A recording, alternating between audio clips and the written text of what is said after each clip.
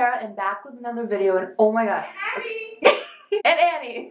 She's listening to me in the other room. So all I can talk about is the album. The album. It sucks. The album. The album. Annie's outside my door right now listening. She has a piercing. Oh yeah. Okay, first off, for important news before we get to, you know, One Direction, I got a little stud piercing. You can barely even see it and it hurts like fuck. I have to like clean it like 3 times a day. You can't even see it, but it's like a little stud thing. You have to keep it in for like 6 weeks. And my parents have, like, they know nothing about it. So they're gonna find out on Thanksgiving break, which is gonna be awesome. She's no longer pure. Annie, go back to your homework. No.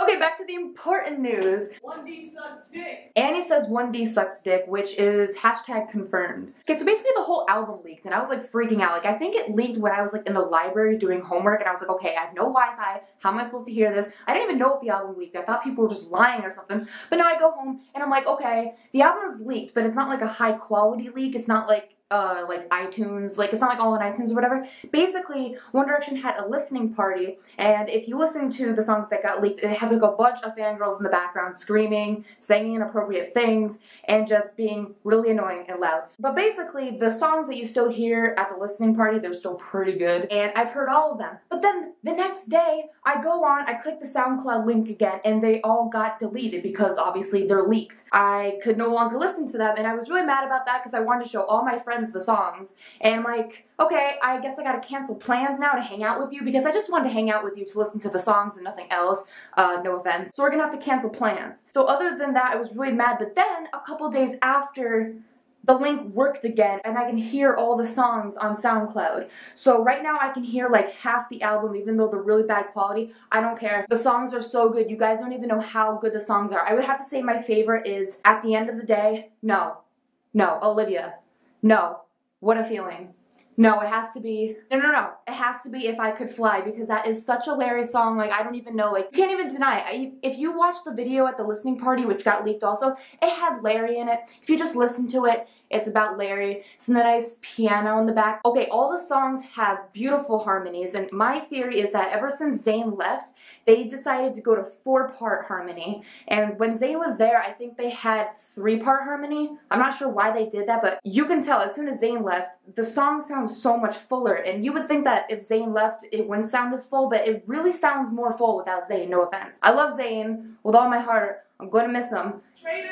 But I'm just saying that the song sounds so much more full without Zayn because I think they went to 4-part harmony when he left, which was a great choice. So all the songs sound better. And I heard in one of the songs, they actually went to the Abbey Road studios where the Beatles were at in like the 60s, and one of their songs actually sounds like a Beatles kind of like a song kind of thing. And it sounds awesome. My favorite song is when they shut the fuck up. Is that the last album though?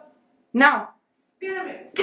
So basically fans were screaming when they were watching the If I Could Fly video. It's mostly Harry singing, and then it goes to Louis' verse, and then it just has beautiful harmonies and all that, a lot of Larry in it. I thought that was literally going to be their coming out video, but I guess not. Louis and Harry were apart in April, and Louis wrote Home during like the first week of April, and then Harry wrote If I Could Fly. Hashtag confirmed. So seriously, I don't know who found this out, but it just kind of proves that if Louis and Harry are just away from each other just for a month in April, like even just a few weeks, Louis would write that beautiful song Home, and then Harry would write If I Could Fly. Like, they write songs, they miss each other, and it was during that April break, because if you guys remember back to April, Louis and Harry were pretty much separate during April. It was confirmed that that's when they were writing songs. Harry tweeted, "The summertime and the butterflies all belong to your creation" on the Always in My Heart anniversary day. Harry wrote that line, and after that line, he sings like, "I love you, I love you." Oh, and during the album release party, a girl shouted out like, "Oh, raise your hand if you believe in Larry," or something like that. A girl yelled like for people to raise their hands if they shipped Larry, and the whole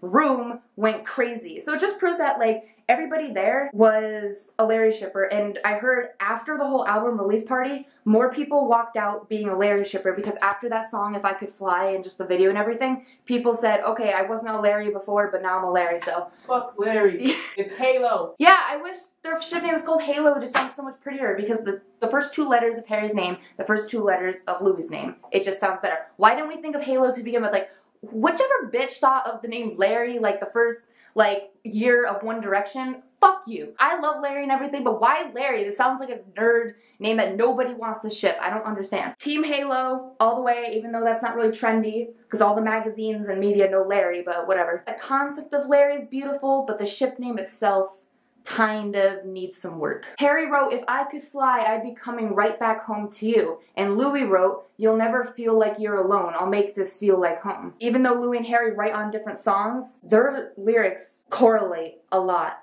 And so do their tattoos. Plus, yesterday, Harry tweeted, "If I could fly." Like, when I saw that, I think I was also doing homework in the library. Oh my gosh, it's always when I'm in the library. I don't understand. I have to stop going to the library. I just saw Harry's tweet. He just typed, "If I could fly." I swear, I thought he released the actual song, "If I Could Fly," so I was freaking out. So I had to drop what I was doing, had to go back. And then suddenly I realized, okay, Harry did not tweet the song. There was no link. He just wrote the words or the lyric, "If I Could Fly." And I was really upset, but I was really happy at the same time because, as I said before, that song is Larry as fuck. And the fact that he would just randomly type that lyric, like, yeah, it could have been any lyric from the album, but he had to type "If I Could Fly," which killed us all. I thought he was actually gonna tweet the song. I thought it would be released like a couple days ago, but no.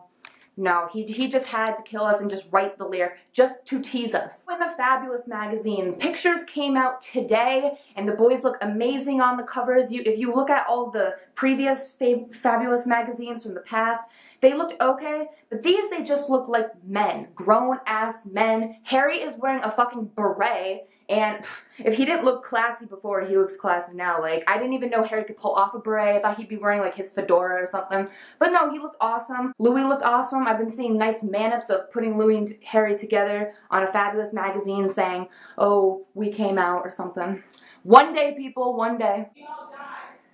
Yep. But I was really disappointed because in the Fabulous magazine, like, they had really good things, but one of the things, like, I don't know who it was, but one bitch was like, "Louis looks like a rat, he's ugly, and he's the least popular in the band." And I'm like, what?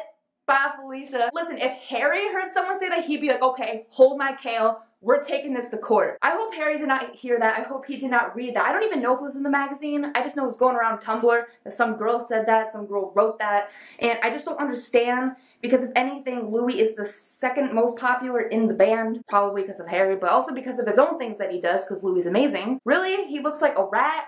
Like, I don't even understand. Like, can you think of anything more creative to say? I don't, like, you could have said he looked like a hedgehog, because Louis does look like a hedgehog, but why a rat? Like, seriously? Why? But no, seriously, Harry's gonna be dropping his kale and gonna go whoop your ass. She's full on ghetto. But if we're gonna talk about good news that happened on the Fabulous magazine, Harry confirmed that he's not gonna be an actor, because we saw him in iCarly in 2012.